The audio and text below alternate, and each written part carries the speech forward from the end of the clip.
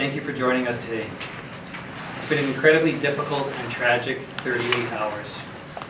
The weight of constables Travis Jordan and Brett Ryan's deaths still hasn't completely sunk in, nor will it ever truly sink in.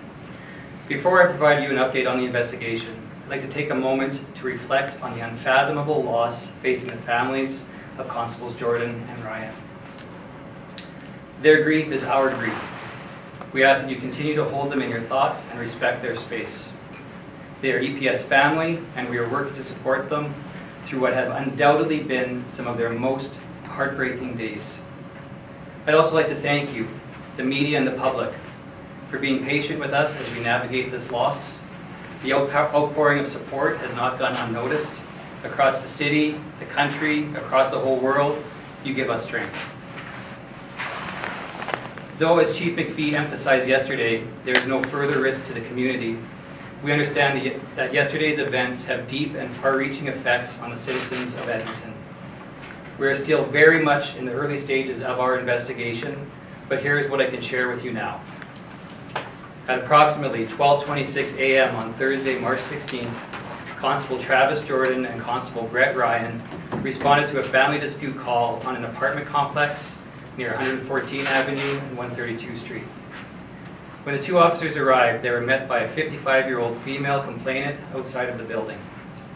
The two officers then responded to the suite where she lived, along with her 73-year-old male partner and their 16-year-old son. Immediately upon arriving outside the suite, both constables were shot multiple times by the 16-year-old male and were immediately incapacitated. A struggle reportedly ensued between the mother and son over the firearm, and the mother was shot. The suspect then turned the firearm on himself, taking his own life. The father from the residence was not physically injured during the shootings. It has since been confirmed that neither officer discharged their firearm, and it is apparent that they had no opportunity to respond to the threat that faced them. There was no prior information or knowledge about the existence of a gun, and details surrounding that firearm are being investigated. Following 911 calls by multiple reporters, additional police and EMS arrived.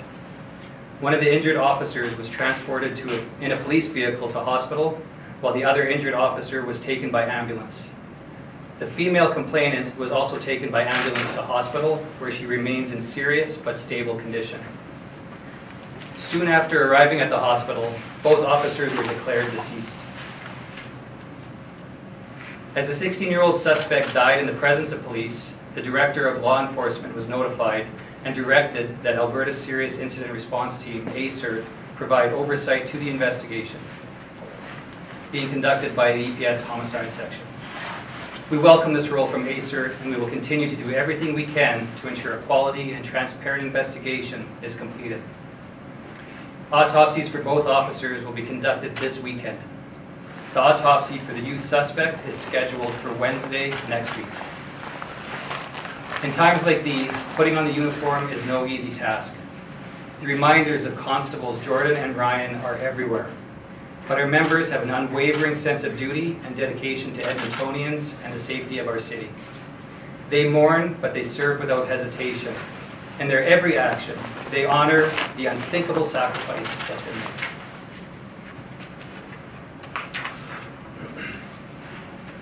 To all those involved in yesterday's events, from the paramedics to hospital staff and countless other agencies and first responders who have provided support, thank you.